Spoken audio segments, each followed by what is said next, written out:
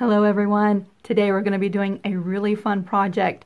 We're going to make a family tree quilt. This is a totally customizable quilt with pictures. You can add as many pictures as you would like, and I've modified my quilt so that everyone could play along. So a couple of years ago I did a family tree quilt. It was sort of a one-of-a-kind quilt with a great big tree, and it had lots of photos and leaves on it, and it's on my Lisa Capon Quilts Facebook page. Many of you have gone through those pictures and seen that quilt and asked me about it and asked if I would make a pattern for that quilt. So that quilt was all done on my long arm with a process or a technique called reverse applique.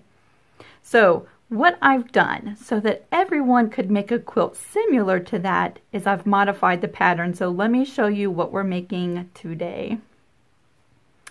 This quilt measures 36 inches wide and 42 inches long. And we're going to be doing a little bit of an unconventional quilt method today. Well, I say unconventional. We're using fabric paints and applique. And I'm going to use my art projector, which means you could possibly make this quilt a lot bigger if you have one. However, if you don't have an art projector, I have included a 17-page PDF that you can tape together and make this quilt and follow along with us, okay? So let's go ahead and go over all of the things that you need to gather for this project. Now, to make this quilt, this is exactly what you're going to need. You need some fabric for your quilt top. I have a yard of fabric, and we're going to cut that to 36 inches wide and 42 inches long. So basically you're just about cutting the selvage edge off of that yard of fabric. You'll need some batting that is a little bit larger than your quilt top, and you can use scraps of batting and piece them together. It's a great way to use up those extra pieces of batting. For the backing of this quilt, you'll need 2 1/4 yards of fabric, and you'll piece that together to make your quilt back. For the binding of this quilt, you can just use the extra back fabric and trim that and bind your quilt, or you can use 3/8 of a yard of fabric. We'll cut that into 5 strips that measure 2.5 inches wide. Now you can add borders. They're totally optional, and I think it would look fabulous with borders. You could add 1, 2, 3 or 4 borders. You can make them however wide you want, but keep in mind that all the measurements for the backing and batting and binding, those are all for the quilt that measures 36 by 42. If you add borders to your quilt, you'll need to modify the measurements for the other pieces that make up your quilt. You're going to need some scrap fabrics for your leaf applique. And you'll also need a fusible, your preferred fusible that you like to do raw edge applique with, or you can do it with freezer paper. It's totally up to you. You'll need some brown fabric that we're going to cut into strips that measure 1.5 inches wide. You want your strips to be longer than your photos, okay? We're going to use that as little frames around our photos. You'll also need some scrap brown fabric that matches your frame fabric. We're going to use that to back our photos, and we'll get to that here in a little bit. You'll need an art projector. If you don't have one, we have a backup plan. You'll need brown fabric paint. For this quilt, I'm going to actually use an acrylic paint and some golden fabric medium. So that's an option too. You'll need some heat erasing pens to transfer your tree design, or some fabric markers. I think I'm actually going to use a brown fabric marker when I trace my tree, because I'm painting brown fabric over top of it. It's a little bit easier to see. You'll need your photos printed onto fabric. We're going to take a time out for a second. Let's talk about printing photos on fabric. Now there's all different kinds of ways that you can do this. I think the first thing we need to do is figure out, is this going to be a quilt that you are going to ever wash? Is it going to be a quilt that gets used and at some point it might go through the wash? If so, you want to make sure that you set those inks, and there's all types of products to do this. If you're printing with an inkjet printer, you can get all types of fabric sheets that are already treated, like the June Taylor's Color Fast sheets. There's all kinds of different ones that you can use. You can even treat your photos after you print them with products called, or like Retain. I have some of that coming today. So those are all ways that if you're going to wash your quilt, you need to do a little bit of extra work to your photos before adding them to this quilt. Now, if you're like me and you know that this quilt is never going to get washed, it's going to be hung up on a wall and at most maybe dusted off, then you don't have to really too much worry about your photos fading in the wash. I'm going to be using my new laser printer. It's a color laser printer. I've already tried, and I did a test project. My toner, my project faded in the wash. So I have Retain coming. I'm still in the experimental phase with that printer. But it prints beautifully on fabric, and I'm just going to heat set it with my iron so that it just doesn't fade over time. But I do know that if I wash this quilt, the inks will fade. So this, my quilt, is for decoration purposes only. If you want to wash your quilt, make sure you go through the steps to secure those inks permanently, and so that you're not really disappointed when you wash your quilt. Okay, let's go back. And then you're going to need this one-page PDF that comes with the pattern in my Etsy shop. It's actually a three-part pattern. Okay, you get this one page that has your tree design to use with your projector, and you get 2 traceable PDFs to do the raw edge applique with your leaf patterns. The second part of this listing is for the SVG. It comes with it.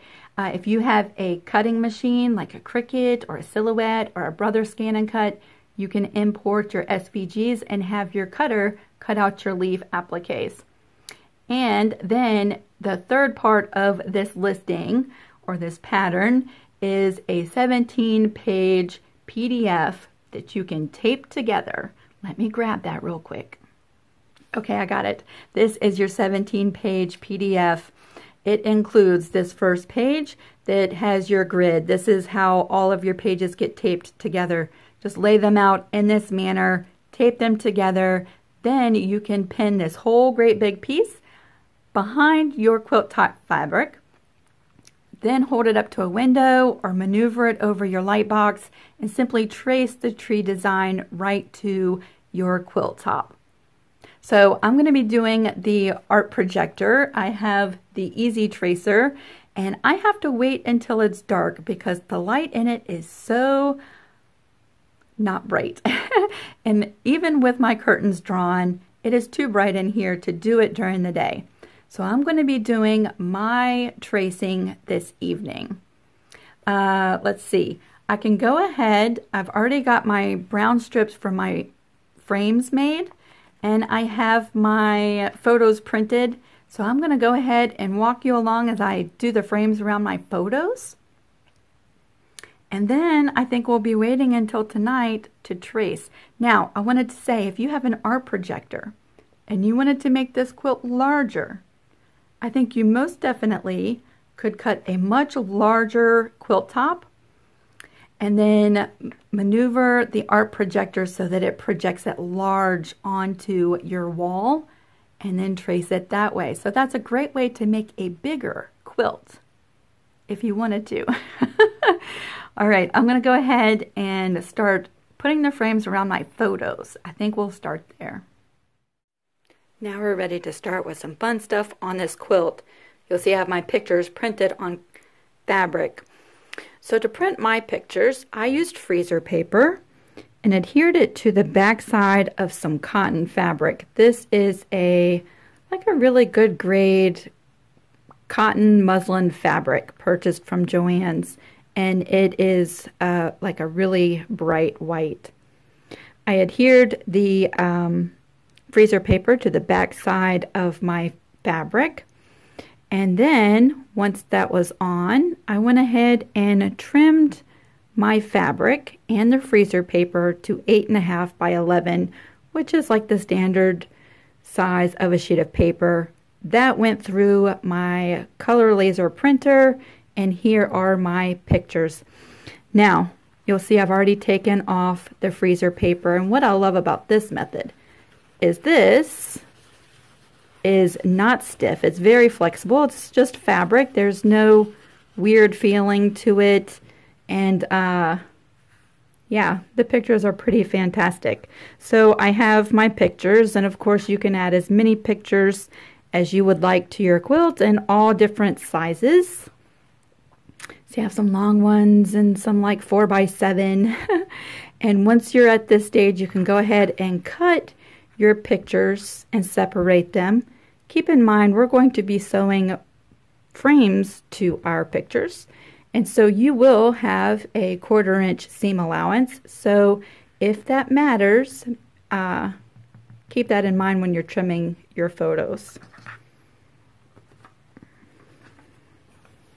Once you have your photos trimmed, the first thing we're going to do to add the frames is we're going to add 2 pieces of our 1.5 inch frame fabric to 2 sides, just like that.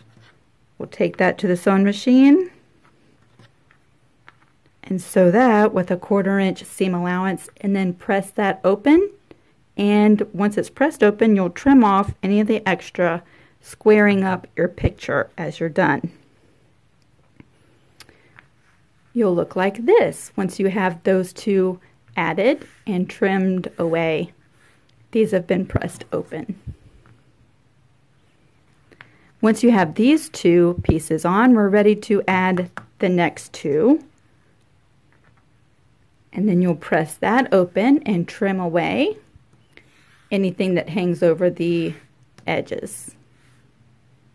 Now once you're at this stage, I like to go ahead and back this with another piece of brown fabric that I've cut exactly to the size of my picture with the frame added, and then bring that to the sewing machine, and I like to sew a 1/4 inch seam all the way on all 4 sides of my picture. Once that's done, we will go to the back side and cut a small slit. We'll separate the photo and our backing fabric.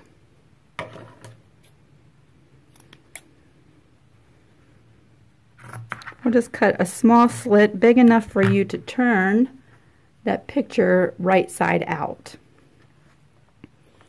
And once it's turned right side out, this is what you look like. Yay, there I am. Now what I like to do is give that a good press once it's all turned and my corners are poked out, and then I bring it to the sewing machine and I just do a straight stitch in the frame close to the picture, and that just sort of helps hold everything nice and flat. There's the slit right there. That's going to stay open. We're going to sew this entire piece to our quilt. Now you can either hand sew this onto our quilt top, you could do a blanket stitch, you could do a satin stitch, zigzag stitch. There's all kinds of different stitches, whichever way you prefer. But that is our picture with our little finished frame. So now I think it is dark enough that we can bring you over, and I'll show you how I plan to use my art projector to trace out my tree. So now we're ready to go ahead and use this easy tracer projector. I have my background fabric. My quilt top is up on the design wall, and this is just resting on my table, and it's plugged in, has a little on and off switch. There's a light bulb down inside there, and a mirror and magnifying glasses. If you've never seen anything like this, that's what that is. These range like in the $30 range from places like Michael's and AC Moore's. Don't know if Joann Fabrics has these, but yeah, they're pretty simple, and I have to use mine in the dark. So what I've done is I have took my PDF and I've cut out this tree shape just like this, and I'm going to place that. If I remember correctly, it goes in like that, and it's just going to sit right inside that opening. And the hardest part about using one of these projectors is getting the tree exactly where you want it and how big you want it on your fabric. So that's what usually takes me the longest. Sometimes it might just be easier to move the fabric than it is to keep moving this all the way around. So let me go ahead and get that set up and all in the right place, and then I'm going to show you what that looks like. Okay, I'm hoping that my camera picks that up. It's actually more clear in person than it's appearing in my viewfinder here on my camera. So that's actually the image cast up onto my fabric there. And I actually had the tree upside down. I had to turn it around. So there we are. At this point, it's exactly where I want it to be on my background fabric. And I'm ready to go ahead and start tracing this. So I'm going to use a brown fabric marker because I think that'll show up really well when I go to paint this. And I'm using brown paint, so it'll all blend in when I'm done. You could use a heat erasing pen and trace everything. And you could use a water soluble. Sometimes those fade. Do those ever fade for you if you don't use the marks right away and you leave it for like 24 hours? Do you ever find that fades? I'm just wondering. Some way you need to trace that onto your background fabric. And then we're ready to start painting. So here we are with the lights back on, and my tree is all traced onto my quilt top. So I just have a couple of things here I wanted to show you. So this little tiny white square, you can barely make that out, but that's our little tree on our PDF that's cut out. We have gone from that size to this size. And of course you could blow this up however big you wanted to. And that's one of the reasons why I love the projector, even though I can really only use it at night. And then what I've also done is just pinned on one of my pictures so that you can kind of see a reference as to the size of the photo that I was working with to the size of this tree. There's not a whole lot of space. So if you have a lot of pictures, you might want to look at reducing the size of the pictures. This picture here is good. It's just going to fill up my tree really, really quick. Also, when printing your pictures, if you are enlarging your photo from its original state, you might get a little pixelated, so keep that in mind too. That's just a tip for printing photos. Photos actually do better if you shrink them in size than if you blow them up larger. So it's getting kind of late and I have to get up early in the morning. So I'm going to just leave this here to dry overnight. Tomorrow I'm going to be painting in all of our tree area a solid brown with, well, I'm using acrylic paint and fabric medium, but you can use a fabric paint if you like.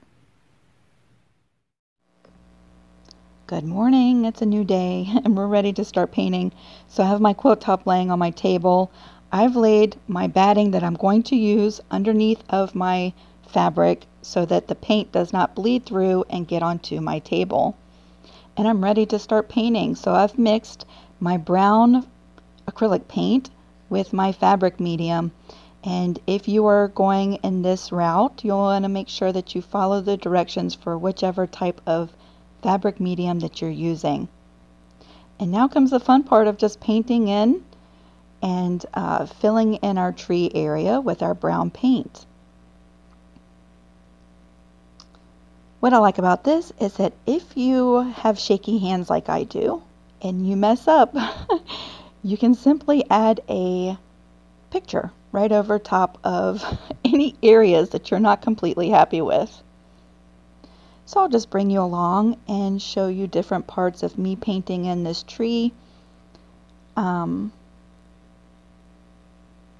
Even though the tree is a little bit larger, the little pixie cup of brown paint, I actually didn't even use half of the brown paint that I mixed up. So I'm going to save that for another project down the road. Just put it in an airtight container. If you love painting like I do, then you're going to find this part of the process a lot of fun.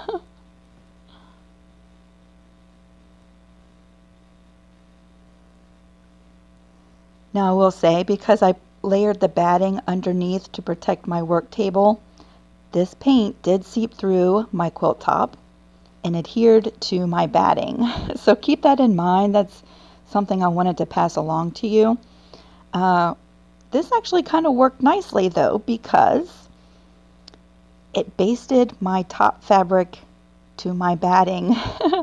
There was no way I was going to be able to remove the batting from underneath. It sort of dried all together. So it acted as a basting for my batting. Keeping that in mind, here's something to think about. If you are wanting to do a satin stitch or zigzag stitch or a blanket stitch with your leaf applique and your photos before you layer your quilt, you might want to paint in your tree in different sections with something that is non-stick underneath your fabric to protect your work table, but won't stick to your quilt back as it's drying. I'm going to actually do all of my sewing my pieces down as I quilt my quilt, and so the paint seeping through and adhering to the batting, I'm perfectly fine with that. Depending on how fast you paint, this might take you just a little while, or if you're a little bit slower like me, this process will be a good part of your afternoon. If you blow up your tree really large, then I imagine that this part of the process might take you a good long while. Again, I think it all depends on how fast you can paint. So let's take a look at my tree once it's all painted in, and I'm going to just let this sit and dry really well, and then we can move on to heat setting according to the directions for the fabric medium or the fabric paints that you've used.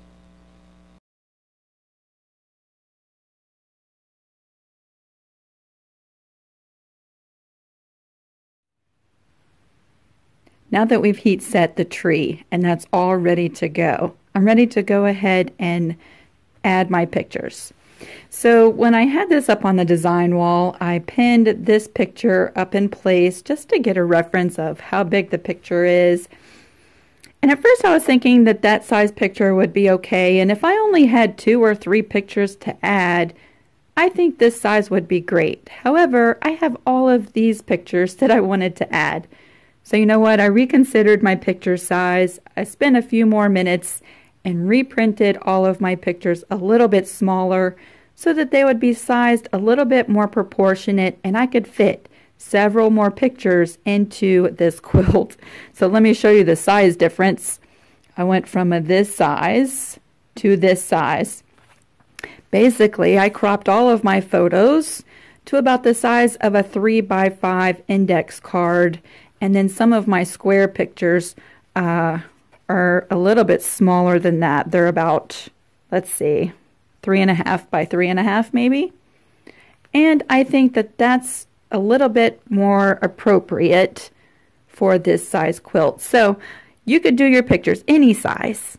However, if you're adding a lot of pictures like I am, then you might want to reduce the size. I'll show you another example. I went from this size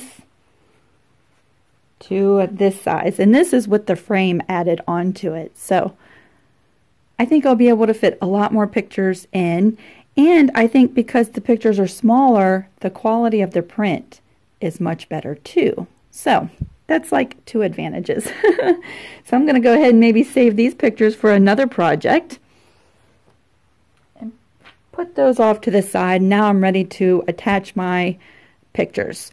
So you can do this a couple of different ways. You can pin them in place. I plan on using some Fabri-Tac glue over the back and just permanently gluing them in place, stitching them down as I quilt my quilt.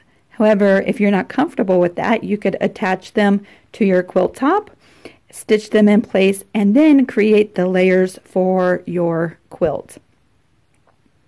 I think I'm going to go ahead and quilt all this while I'm stitching down my pictures and my leaves. So I'm going to start putting everything into place. And here comes the fun part of arranging everything exactly the way that you would like it.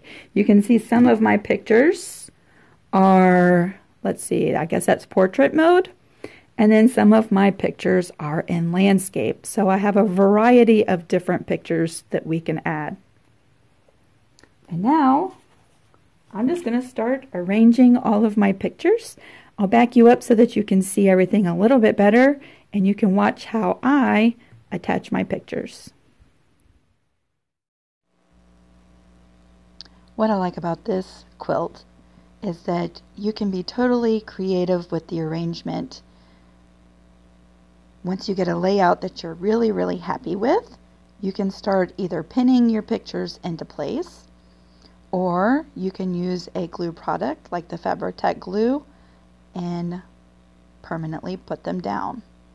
I like the Fabri-Tac glue because it is permanent, and once it's dry you can sew through it and it does not affect your sewing machine. You could also use like an Elmer's glue school glue product if you wanted to as well.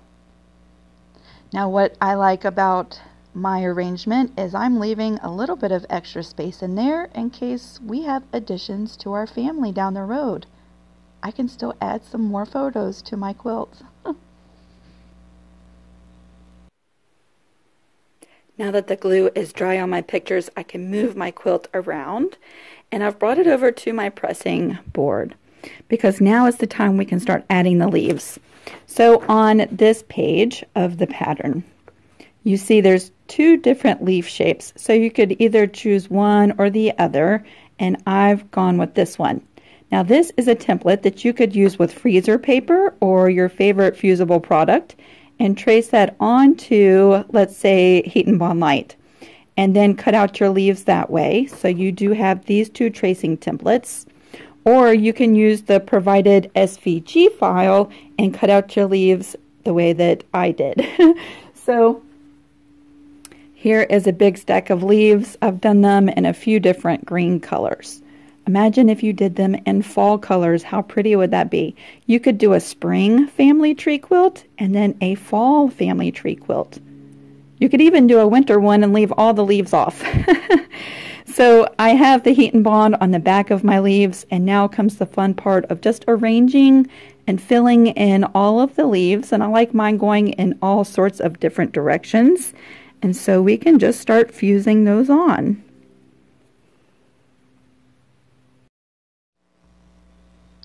For this project, I'm using Heat and Bond Light, but keeping in mind that we might be all using some other different kind of fusible, you want to make sure that you are following the heating instructions for whichever type of product you are using. Now you'll see I still have my batting attached. That's not coming off.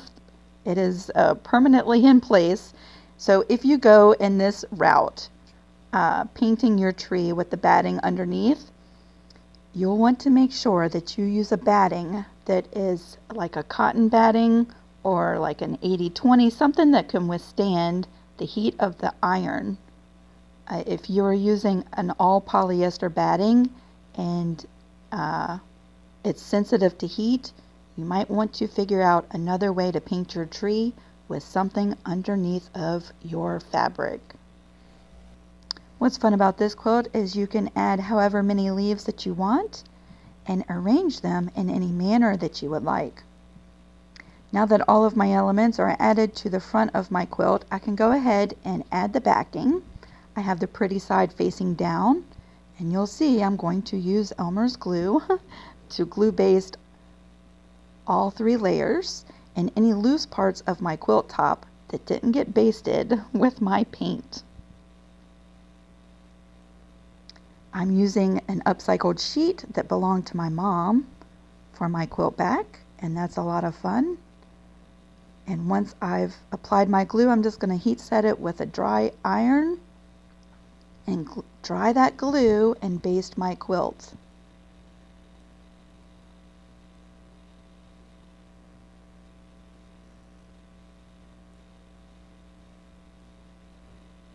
I'll give that back a little bit of a press as I work my way down to the bottom of the quilt. Of course, if you don't want to use the glue, you could certainly pin baste your quilt or use a spray basting.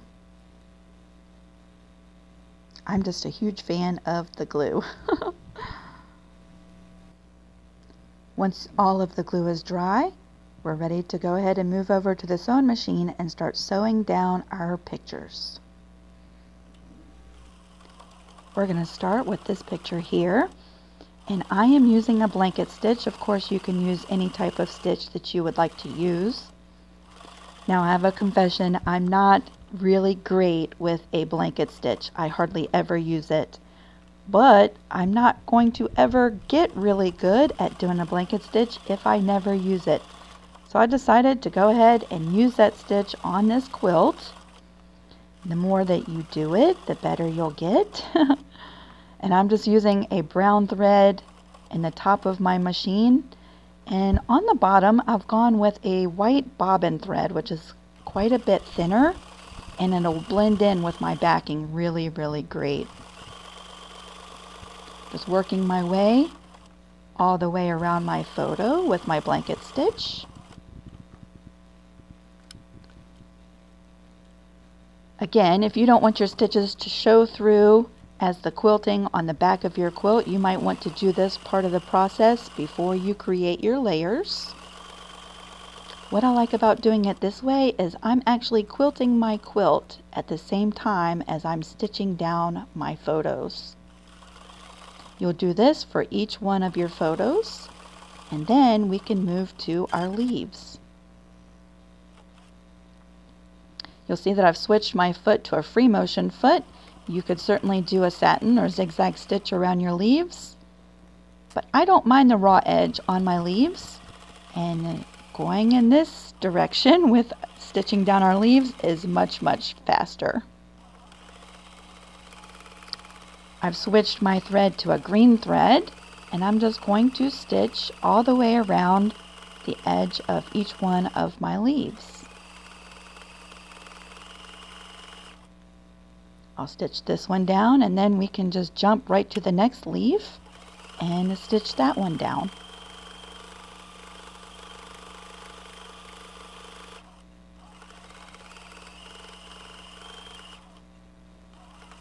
We'll do this for each one of the leaves that we've added to our quilt top.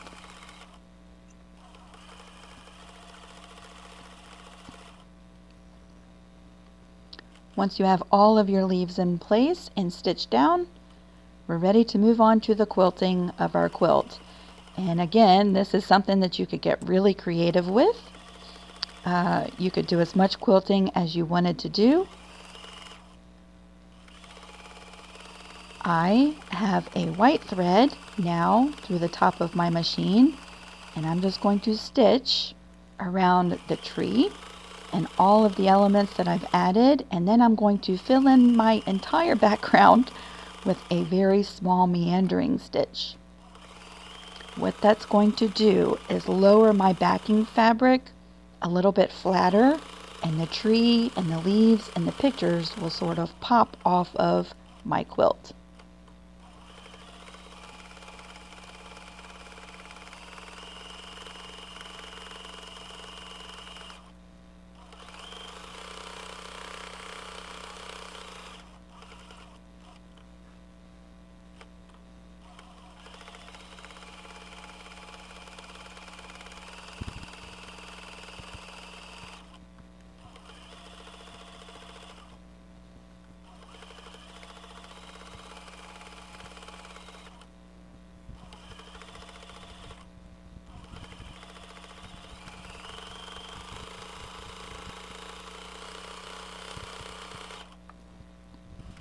Once you have your quilt all quilted up, we're ready to go ahead and trim and square up our quilt.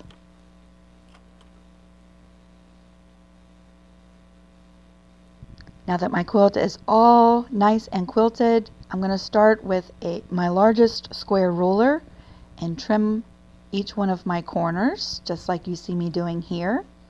That's going to square up and make those corners nice and exact. And then I'll take my straight ruler and trim off the sides.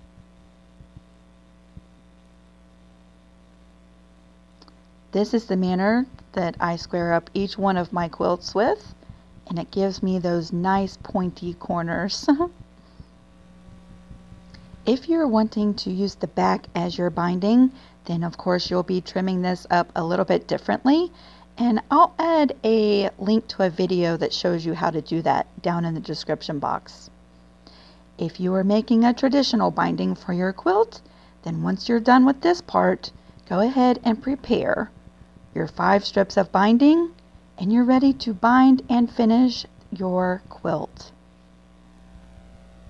I'll go ahead and bind my quilt, and then we can look at some finished pictures of my family tree quilt. This is the back of my quilt, and I really liked using the white bobbin thread to quilt my quilt with all of the different color threads on the top. It worked very nicely. This is the top of my quilt, and I've left some extra room so that I can add a picture of Harlan's grandparents, and as our family grows, we can add new pictures. So thankful that you've joined along in this process with me and made this quilt alongside of me. And if you make this quilt, I would love to see your pictures. You can share them over on the Creative Crew group. A link will be in the description box below. Thank you so much for watching along, and we'll see you really soon. Bye everybody.